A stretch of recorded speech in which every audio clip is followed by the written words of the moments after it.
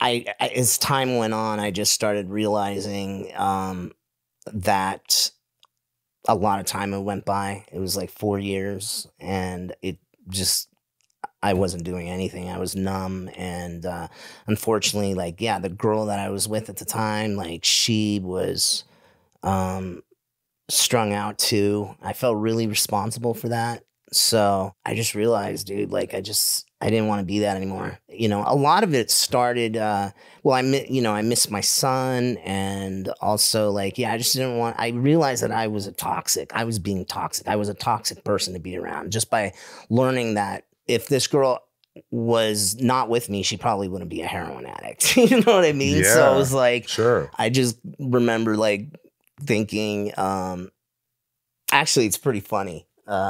Like, there was one of the first times I had that realization, we were like in an acid trip, and I was like peeking out or whatever, and I'm like, we don't need to do these drugs anymore. I'm done. And I like fucking grabbed all the heroin and everything and flushed it down the toilet. And she's like, what are you doing? What the fuck? And I'm like, trust me, man, we're just not gonna do it.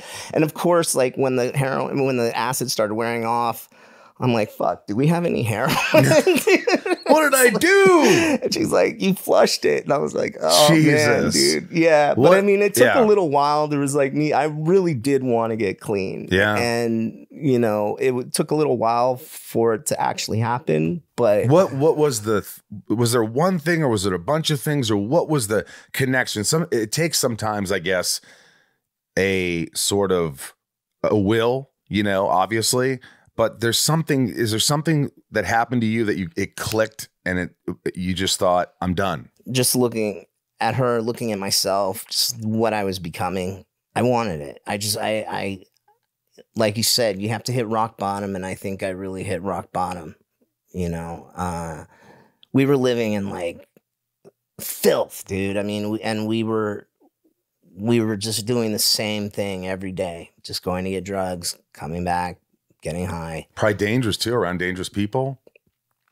Yeah, sometimes. I mean, like, from what I've heard, like, a lot of those people aren't even alive anymore. Like, it's and then, like, basically, it's funny, you know, I was on probation already, and we actually decided to go get clean in, I don't know, it was like Northern California somewhere. So we drove up there, and we're like, we're just going to stay in this hotel and just get completely clean. And of course, we brought our last shots of heroin, but it was a lot of heroin. So we were like, just like shooting heroin up there. And then, Jesus. And then, yeah, we ran out. So we were just in bed, and we were kicking, and it was awful. And then this person knocks on our door, and she's like, I'm sorry, you guys need to move to another hotel room because whatever, I don't even know.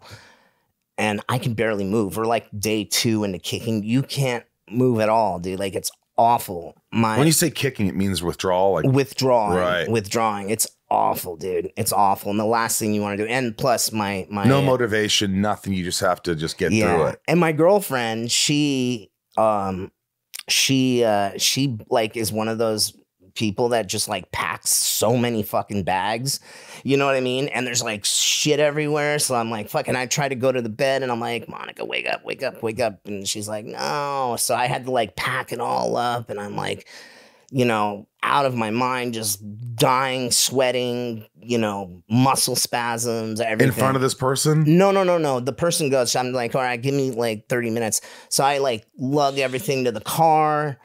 And finally, I just like thought I cleaned everything up. So I'm like, all right, let's go. We got to go to this other hotel room. So I get her out of bed, and we go to this other hotel room, and just lay down there. And then we get another knock on the door, and they're like, you guys need to leave because we found some syringes in the room. So I was like, fuck. And I'm like, the last thing I want to do is drive. So we got in the car. I look up hotels that are like near us. So we this is a long story. No.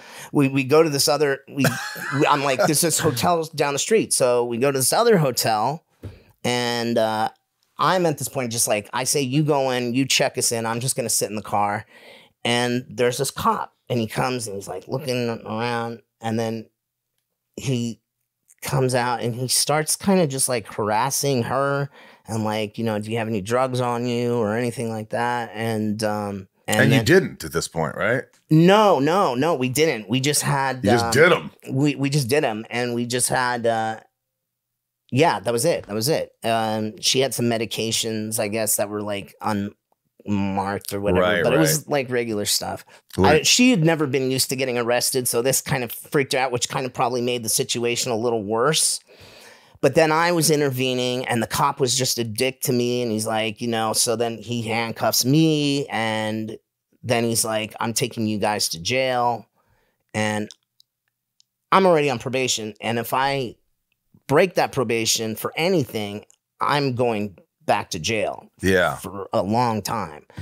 And I'm like, fuck, man. And so we were brought to jail. I bailed out like the next day, and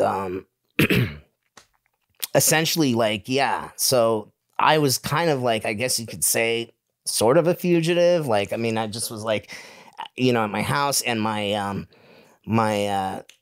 parole officer called me. He's like, what the fuck? Blah, blah, blah. Well, you're didn't gonna have go to jail. anything. Yeah, it's like a whole thing. And then I got in touch with a lawyer named Sarah Zari, and she like worked it out that I would just have to go to rehab for 6 months. Wow. And then I would not have to go to jail or anything. Thank God. And so, and I don't know how she worked it. She was amazing. She got it so my probation would be dropped and everything if I just went to rehab for 6 months. I had never been in rehab for that long. And by the time 6 months came around, I didn't even want to leave. I just stayed another 6 months. So I stayed there like a full year. And I mean, I was scared. I remember like when the 6 months came along, I was like, dude, I don't want to go back.